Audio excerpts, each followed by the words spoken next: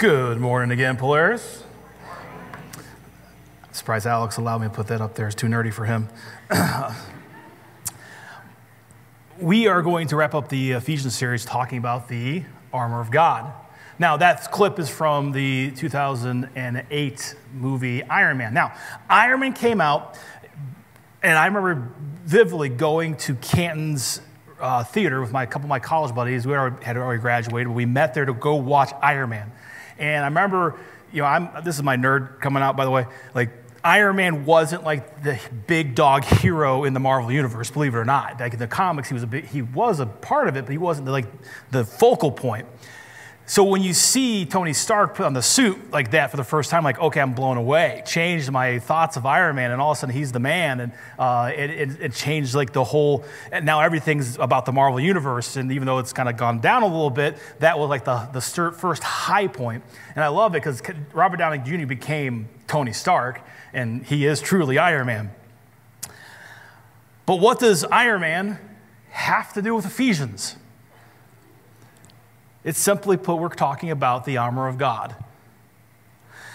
Armor is basically defined as metal formed in something that will protect a soldier in battle. And if the Bible talks about armor, obviously means that someone's at war. And if we are that someone and we are at war, who are we at war against? Ephesians chapter 6, verse 13 says this: "Therefore, put on the full armor of God, so that when the day of evil comes, you will be able to stand your ground. And after you have done everything, to stand." Paul tells us that we have to put on an armor.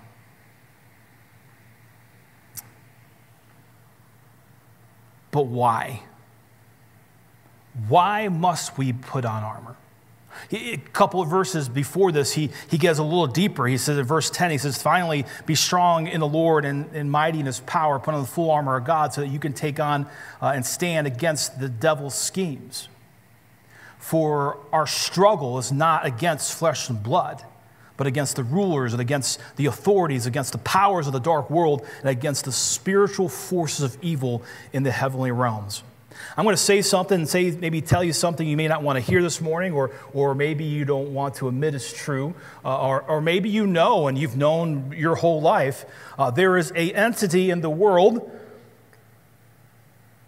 Some people call him devil, some people call him Satan, some call him Beelzebub, the enemy. I always think about in the 90s, there was the SNL skit with the church lady, Satan. There is an evil in this universe. And that evil actually has dominion on our earth. Satan has real power. He has real effect. He helps guide towards the most evil of things. But I want to pause right there. Yes, there is a Satan. Yes, there is the enemy. But that doesn't give us like a free pass, by the way. Like, yes, they're an influencer in our world, but the idea of the devil made me do it doesn't necessarily hold up in the court of law, nor does it hold up with Jesus. But because of Jesus, we can fight. Because of Jesus, we have that forgiveness. And our sermon today isn't going to be all about Satan, but I do want to establish that there is a reason why we need armor. The world has tried its best to convince us that there is nothing that's fighting against us, that there is no real thing as a Satan or a devil. There is nothing that's influencing us. And the truth be told, there's a very mighty power trying to fight us. And that power started way back in Genesis. He first appeared in the form of a snake or a serpent. Genesis chapter 3, verse 1. "Now the serpent, the most crafty of any of the wild animals the Lord had made, he said to the woman, 'Did God really say you must not eat from any tree in the garden?' The woman said to the serpent, 'We may eat from the trees in the garden, but God did say you must not eat from the tree in this middle of the garden, and you must not touch it, or you will die.' 'You will not surely die,' the serpent says to the woman, For God knows that when you eat from it, your eyes will be open, and you will be like God, knowing good and evil. The woman saw the fruit in the tree was good for food and pleasing to the eye, and so desired to gain that wisdom. She took it, ate from it, and she gave it to her husband, who was with her, and ate it. The first appearance of the serpent, of Satan, lays the groundwork for how evil and sin works. He comes into a situation where Adam and Eve were just doing life. They weren't trying to mess with anything. They were doing what God asked them to do. And all of a sudden the serpent comes around and says, hey, did God really say that? He makes you start to question all of a sudden, am I being truthful? Is God being truthful with me? And he manipulates God's word, saying, you're not going to truly die. In fact, God's just trying to prevent you from being like him. And you see the manipulation, you see the lies, you see the mistrust in God that he gives us. We can see that same pattern in our own world, in our own lives. No one wakes up in the morning and says, you know what I'm going to do? I'm going to lie, cheat, hurt, and steal. I'm going to break people apart. I'm going to make people feel worse than me. I'm going to do things to hurt others as much as I can. No one ever wakes up and tells themselves that's what they're going to do. It's the small little whispers. It's the being convinced that maybe God isn't for you. Maybe being convinced that, what's it really going to hurt? Who is it really going to hurt? Maybe God doesn't even care about me.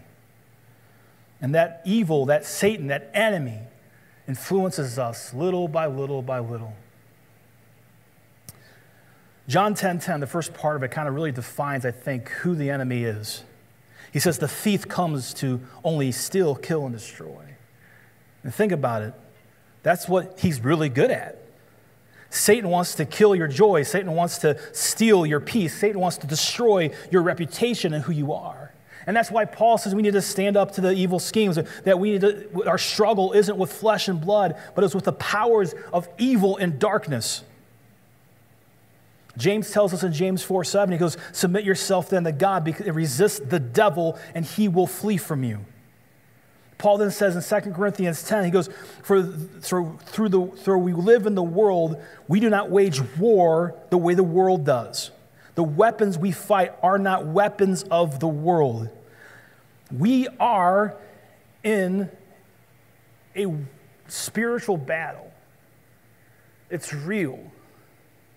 And I tell our students this sometimes. I go, if you can imagine the roof ripped off this building and see what's happening supernaturally around us, you'd be amazed. There's constantly something fighting for your attention, for your soul, for the things you do and desire and crave. And if there is an enemy that's trying to fight us that hard, there is a need to have armor. And we're going to go through the 6 different pieces that Paul talks about in the armor of God. But it really comes down to one thing. If we're going to fight, we need Jesus. We need him in our lives. We need to speak his name. We need him to be the thing that drives us. And when doing so, we can start putting on each of these pieces. But without Jesus as the focal point, without Jesus as the thing that drives us, none of this works. This is just really nice worded ways of saying to prepare yourself for battle. But Jesus has to be at the focal point. But Paul starts with a belt buckle. Ephesians chapter 6, verse 14. Stand firm then, with the belt of truth buckled around your waist. Now, in a practical sense, a belt does one important thing, is keep your pants up. Because you can't go running and the pants go down. In a battle situation, a belt buckle would have also had a place for your sword, a place to put anything important. Think like Batman's super awesome belt that has all the cool things. That's what, practically speaking, a belt buckle will do. But in the world of Paul, he's saying we need the belt buckle of truth. we live in a society that's trying to really wipe out the idea of truth. There is only one truth, and that's Jesus. Everything else is a pretender. We live in a world where we say you got to live your truth or live out your true self. And it kind of takes away from the only truth. See, Jesus is the only way. Jesus is the only direction. Without him, nothing can happen, and we can't fight anything that comes before us. And the enemy is really good at taking away the belt buckle of truth. Because if he can convince you that Jesus and God is not true or they're not real, then he's already won. So Paul tells us, put on the belt buckle of truth, Jesus' truth, the only truth. And the second piece of armor kind of connects to the truth. The second part of Ephesians 6:14, with the breastplate of righteousness in its place.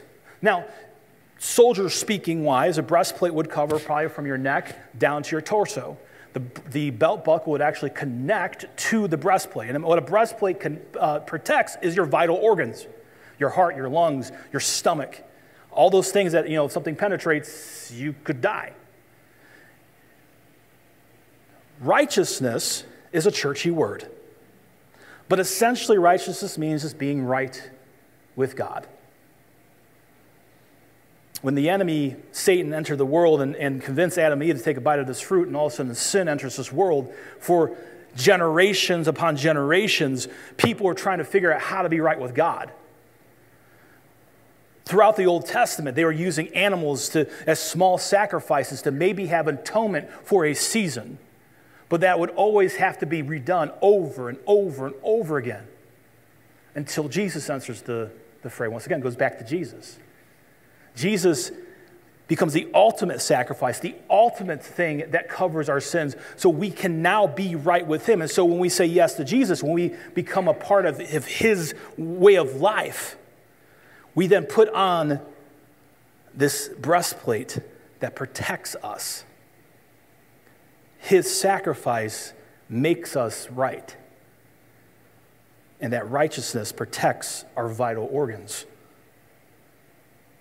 Romans chapter 10, verse 9 says, declare with your mouth that Jesus is Lord and believe in your heart that God has risen him from the dead, you will be saved. For it is with your heart that you believe and are justified. And it's with your mouth that you profess your faith and are saved. And what Paul and Jesus is saying is, listen, that breastplate of righteousness comes through saying, I believe that Jesus is the Christ, the Son of the living God. So righteousness is yours through that. And so you are protected. That vital organ of your soul is now protected through Jesus' blood. The third piece of armor is kind of a pair of shoes. Ephesians chapter 6, verse 15. And with your feet fitted with readiness that comes from the gospel of peace. Now, I'm not shoe guy. Now, there's a generation of teenagers and young adults that are all about shoes. Here's the problem with David Ivy. I wear a 16.4E. They don't make shoes at any store for me. And my grandmother would always emphasize to me, you have to have a good pair of shoes. Without a good pair of shoes, life's just rough. And I would laugh because I was going through a season in life growing up where my feet just kept on growing and I couldn't find shoes. And there were times I had to squeeze my very large, flat, and wide feet into like a 14. And trust me, telling you, that's not fun to try to run in a shoe that's like twice smaller than your foot and definitely not more narrow. But I understood what my grandma was saying, because without having strong feet, protected feet, you can't run. A soldier in the real world, one of the most important pieces of equipment outside of his weapon is his boots. Because you can't run towards the enemy if you don't have good feet, and you can't run away from the enemy to protect yourself and others if your feet aren't right. And then Paul tells us that we need to put our spiritual boots on. the readiness that comes from the gospel of peace. That readiness comes from knowing Scripture. That readiness comes from not just, hey, I have a Bible, but actually knowing what's in it, memorizing, tattooing that information on your heart, preparing yourself for what is to possibly come, being ready at any time, that when the world throws the stuff at you, when moral choices come your way, when the enemy seems louder than anything else, that you are already ready to go running to either defend or to attack. It is such an important thing to memorize Scripture, to know God's Word. One of the earliest things in my ministry, I was, mid-20s when I started this whole ministry thing, and I remember sitting down with my first small group, and it was back in the cinema days when we were over in the plaza, and I remember having a middle school kid look me in the eyes and say, "How do you know if it's Satan, and how do you know if it's Jesus?" And the young kid in me is like, "Oh, I got to answer this question now." And it took a second, I took a breath, and I'm like, the only way you know what voice it is if you know what's in Scripture. Because if you know what's in Scripture, anything counter to that is not Jesus. And I still believe that to this day. You have to know what's in Scripture so you can be ready for when things come your way, when things go south, when tragedy strikes, when the bad medical news hits you, when the financial situation isn't great, when your kid at home is struggling with all kinds of things, you need to have that in your heart and ready to go so you're ready to run, fight, defend. The enemy is really good at making you think you don't need to have that kind of readiness. That's what he's good at. But I encourage you to put on those boots and be ready. The fourth piece of armor is a shield. Ephesians chapter 6, verse 16. In addition to all this, take up the shield of faith, with which you can extinguish all the flaming arrows from the evil one. The enemy is looking to take you down. He reminds you of your best and biggest failures. He reminds you of the hurt you have given others and the hurt has been given to you. He reminds you constantly of the possible doubts that you have in your life. You're not worthy. You should be ashamed. Yes, forgiveness, peace, and love and healing, that's for everyone else but you. Yes, he died on the cross, but you've done too much. You don't deserve, you can't have that freedom anymore. You've disqualified yourself. How often have we looked ourselves in the mirror? How often have we looked ourselves in the eyes and think those horrible thoughts? And because of that, we've disqualified ourselves from God and faith. But when we hold the shield of faith, we understand that, yes, we are sinful. But because of Christ, our sins are scattered as far as the east from the west. We understand that there's nothing we can do that can separate us from the love of God. When we hold up that shield, we can have that freedom because that faith comes from Jesus, the thing that cannot be defeated. And really, this leads to the fifth piece of armor, the helmet of salvation. When if you take up the helmet of salvation, Ephesians chapter 16:7, salvation as a helmet makes complete sense. Because outside of your boots, if something happens to your head, it's game over. That's why a soldier can't take off his helmet in battle because, no brain, no movement, right? That's why the NFL spends billions of dollars every year pouring into how to make a perfect helmet, because if they don't make the perfect helmet, they're not going to have players to play their sport. That's why motorcycle laws exist. No brain, no life. But Paul tells us the helmet of salvation is Jesus. He is the source of light. He is the thing that's going to keep you safe. He is the source that will deliver you from all the stuff. Without Jesus, there is no deliverance. Without Jesus, there is no salvation. And so we need to put on his helmet. The last piece of armor really isn't necessarily armor at all. It's a sword. Ephesians chapter 6, the last part of 17. The sword of the Spirit, which once again is the Word of God. The Bible is a weapon. It is made to use to fight and defend. If you are not pouring into Scripture, you are allowing your faith not to strengthen. If you are not understanding what is in the Word of God, you're going to be defenseless. All the other armor is nice, but without a sword, you can't fight. Without a sword, you can't defend. We look at this armor of God and how it's explained. And like I said at the beginning, it all comes back to Jesus. Jesus is the focal point of this spiritual armor. But in the chapter beforehand, Paul gives us a little insight on why, once again, this armor is important. Because Ephesians chapter 5, verse 15 and 16 says, "Be careful then how you live, not as unwise, but as wise, making the most of every opportunity, because the days are evil." And what Paul wants us to know is that to live with wisdom is to understand there is only one truth, and that is Jesus.